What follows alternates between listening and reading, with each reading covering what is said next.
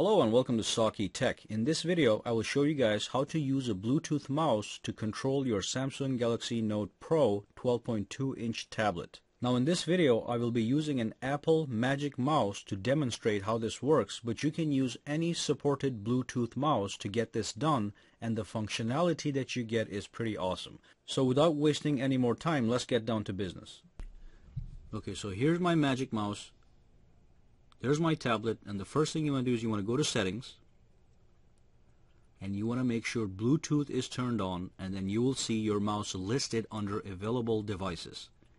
Okay, and then all you want to do is you want to tap on the mouse so it can pair with your Samsung Galaxy Pro, and it takes a couple seconds. Once that happens, you can go to that settings button on the corner right there and make sure the input device box is checked so you can use the mouse as an input device. The pointer and the background are white, so it's hard to see it, but it's right there. Okay, so that is the left click, and that is the right click, which serves as the back function.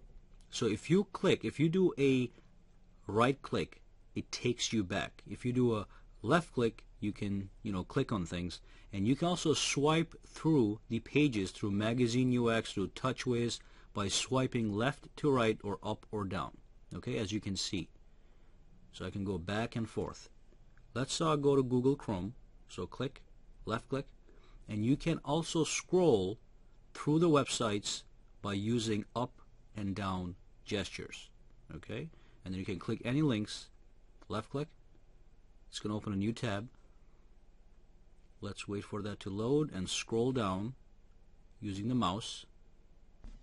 And then as I'm using the mouse, I can let that go and start touching the screen, lower the brightness if I want to, play around with the mouse again. So it's completely integrated into the tab. So let's put that back up a little bit. Okay, and let's do a right click to go back, right click to go back one more time.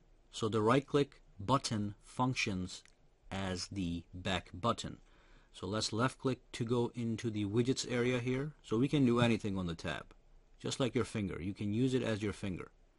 Okay, so let's grab a widget and put it on one of the pages here. Okay, so you have to press and hold the left button to do this. There you go. And let's play around with other things here. You can also resize the widget by using the edges of the widget that you just placed on the page.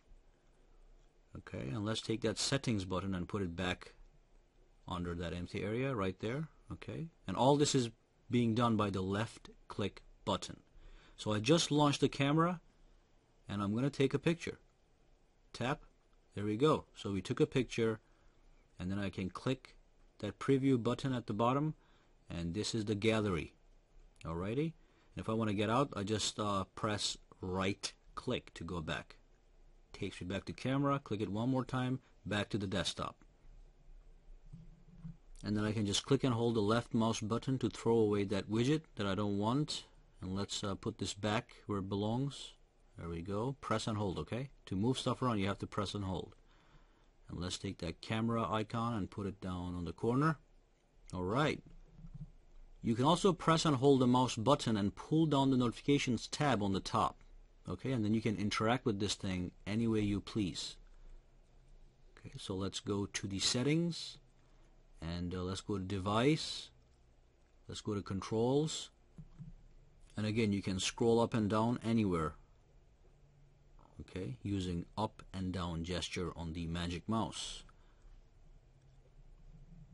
Now under settings and controls at the bottom, you do see some options pertaining to your mouse. Okay, so you can change the pointer speed, and you can enable or disable the mouse over function. Mouse over function is where you can hover above things, and it just gives you some information regarding the thing that you're hovering over using the pointer of your mouse. So yeah, basically you can do anything you want with this mouse as if it was your finger. Okay, so I just launched a folder, and I'm going to go to the Play Store. Actually, let me go back out of this gallery and go to Play Store. So go back on the folder. Actually, just go to Play Store. Okay, and then I can just navigate around in the Play Store. So go to Apps, click on Games, But that's basically what you can do with the mouse. It really makes working with the tablet easier, especially if you don't want to use your fingers. Alright, so that brings us to the end of this video. Go ahead and subscribe to my channel for more videos to come. Give me a thumbs up if you liked this video, and also you can go ahead and connect with me socially on Google+, Facebook, and Twitter, for which all the links are in the description below.